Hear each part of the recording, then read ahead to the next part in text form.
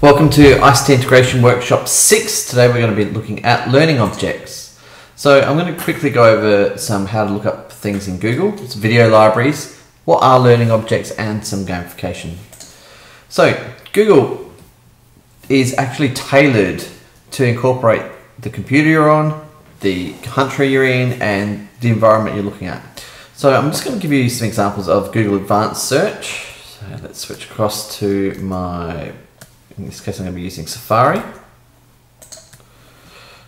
Bring it up. So if we go to Google, just normal Google, and I want to go to Advanced Search. So you can either look this up or just look it up. Advanced Google Search, there we go.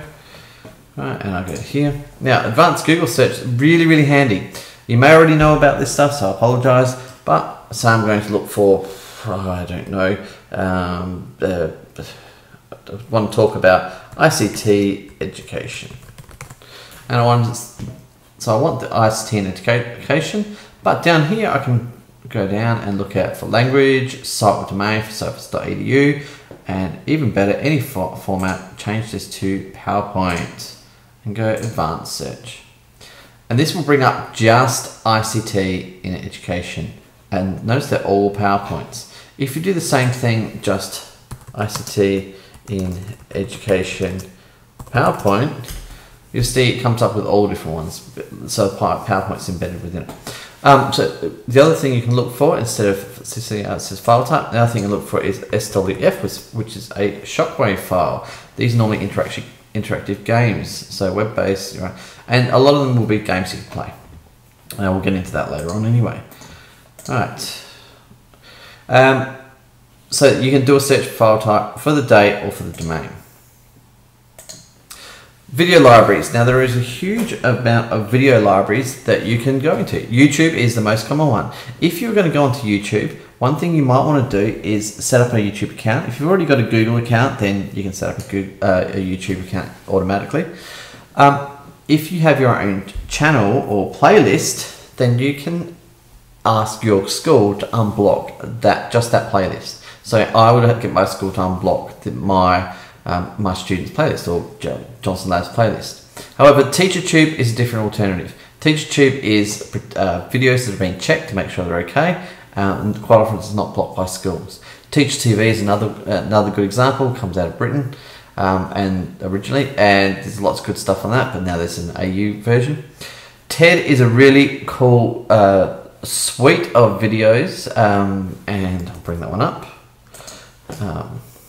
TED originally started in 1984 as for technology, entertainment, and design. And every year there used to be a conference, and this conference is huge. It's $1,000 to go for the day, and they have major people come and sit. Like you have Bill Gates, Obama, whoever sitting in the front seats. So huge environment. And they also do TEDx now, where you have different TED conferences all around the world. But these have lots and lots of great videos, great for teaching and interacting with the students, to really get people excited about all different things. There's a massive amount of stuff just on education alone. So that's TED. And of course there's the AITSL graduation videos. Now, a learning object is a collection of content items, practice, assessment, combined to be a single learning objective. Now, you really want to make sure it's got the content, you've got e-learning activities, and the elements of the context. So, for example, if you were going to run a unit plan and you were looking at atoms, then you would want a e-learning identification thing or a learning object that covers the content about atoms, a learning activities that students can participate, and a reason for putting that in the class. Now I'm just going to bring this one up. So Skool is one that I'm going to suggest that you get on. So this is Skool. To get onto Skool, the easiest way, I apologize because I'm clicking around a bit. Easiest way is to go onto this one here, which I've got in the link below in the video, or you can go tinyurl.com/Skool. So it's University Skool. If you type that in, it will bring you up with a login, create a new account. Once you've got a new account, then you can get to all the details and unpack it all. But for now, let's just try Atom, or Atoms, and it will search you all the different things. Now, originally the Learning Federation objects were a government initiative. This was now being taken over as to be Skool now, and I'm just going to change this to be, I just want learning objects, and go submit. And let's have a look at this Explore Atoms. Right, looks pretty good. It's got the key learning objectives, the strands, the skills, whatever. Let's view it. And here we have it. So it's got some information. Let's go to the atom builder. So look at atomic structure. And I can have a look. These are the different types of atom models. Let's skip all that and go straight to the builder. Now let's see if I can build an atom. 1 proton, 1 electron. You've made hydrogen. Yay. Okay, what about if I add in 2 of these and 2 of these? Submit. No, need more neutrons. Chuck a couple of neutrons in. Submit. Oh, you've made helium, and so on. And eventually you can work out all the different. So the kids are actually playing around with protons, neutrons, electrons, and having a look. So it's constructive play. Merlot.org and NSDL and Skool are 3 other websites which you can find information on. Skool is probably the best one for Australia. Now, gamification is a different type of concept. Gamification is the idea of applying game design thinking to non-game applications to make them fun and engaging. Now, we use gamification all the time in classes. In other words, you're getting students to participate in activities that will be interesting, engaging, fun, and the students learn. And this could actually be called learning by ambush. Using technology now to do it is kind of taking it to the next level. This is one of the few times when I've suggested you read something. This is a really good paper on why bother with gamification, and it identifies what it is, how it can be used great, and so on. So the link's there. One of the greatest gamification guys in the world is Yuka Chow, and he has, even his website is at gamification, and these are his top 10 gamification programs, courses, websites, whatever. So DuoLingo is it's an app you can get on your phone, and it teaches you how to learn languages, lots of different languages. I've got a friend of mine who's already learnt 3 languages just from using DuoLingo. Now, I'm not saying he's fluent, but he understands and he speaks it quite coherently. Ribbon Hero is designed by Microsoft Office when they first brought out the ribbon, so it's a bit old now, but the ribbon across the top in Microsoft Word, and it teaches students how to use it. Class Dojo tracks classroom behaviour, so students are doing better, they do better with their behaviour, they go up in the class, so they go worse, the Dojo goes down. GoalBook tracks the students' progress. World Peace Game is a political simulation, and students have to take on the role of the government and compete with other students and make sure they're coming up with world peace. Coursera is a whole suite of online courses. It's also called a MOOC, but Coursera is a bit more gamified. Mr. Pye's learning class is for Year 3 students, and it's all about learning games. CourseHero is all problem sets. Brainscape is a way of teaching you how to study better. And Socrative we have actually covered in a previous course, but you can use it in classes too as a gamification tool. I'm going to give you an example of gamification in the real world. You can see here, this is a doctor or a surgeon who's using a robotics tool to operate. Now, he's working in a booth. The actual machine is over here with the patient, so he has no hands on the patients. It's completely robotics. To train and use this machine, the doctors have to rack up hundreds of hours of experience before they can practice on a real person.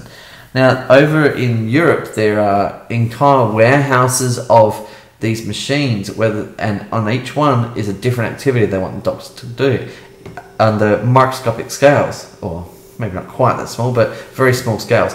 So it may be stacking balls or rings or moving piles from one side to the other.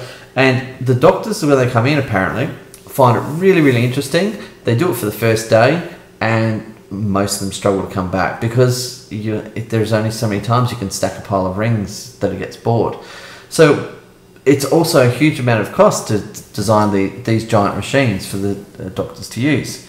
So one thing that a company's done called Serious Games has used these machines and put in some Wii controllers and converted them into a way that they can get some excitement. So here you can see this is a game, and I can see one line coming in here, another line coming here. That's my arms, and they're run by a Wii controller. And here I have these little alien dudes or miners, and they're harvesting these blue pebbles or blue energy balls, and you have to pick them up. So if you see this guy's about to pick up this guy, and you can move them around. So you're practicing with your tools. You can break rocks, but you're using the tools in a way that's going to train you of how to do it online. And because it's on a Wii, there's no real huge thing that you have to do. You don't need a massive robot. You can do it just on your Wii controller at home, and you're practicing. So here you can see them picking up, so using the tools, and they're getting comfortable with it. And they found that the surgeons that are practicing with this are coming up much better than the people who are just doing small things, because it's under game conditions, so it has to do it on time limit and so on. Okay.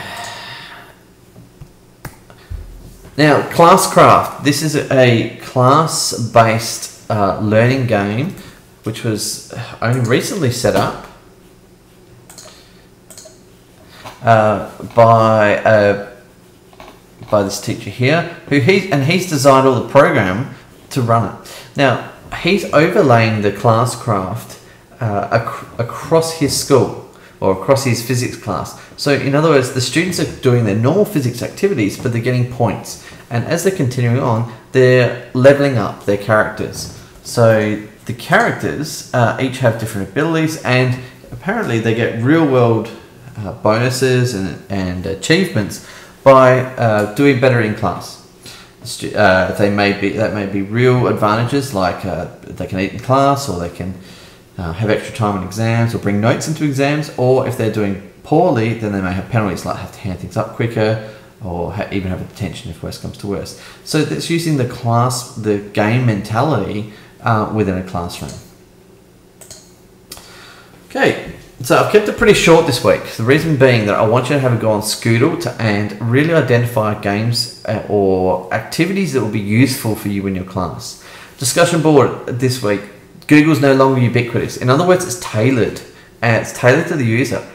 Now, this is a fun activity. I want you to go onto Google, look up learning objects in your browser, go down to the 5th item on Google, and just paste that straight in.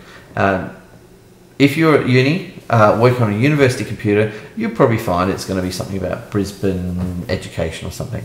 However, depending on where you are in the world or what you're doing, it may come up weird. And the strange thing is that Google's forcing you to tailor what you're learning or what you're researching. Second one is choose one of the websites and identify one learning object and how to use it in the classroom. Now, for me, I'm suggesting you use Skool just to practice.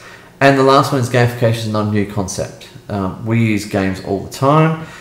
What I want you to do is come up what games might you play in the classroom learning by competition. And you don't have to use ICT for this one. I want you just to think of games. Maybe you want to play Monopoly to understand the roles of economics. But come up with your own idea. It can be ICT if you wish. Once again, we're covering different national professional standards. We're going to cover 2, 3, and 6, but I want you to look at Standard 6 this week, just to make it easier. It's going to be a short one. So, we've kept this quite short this week, and well done.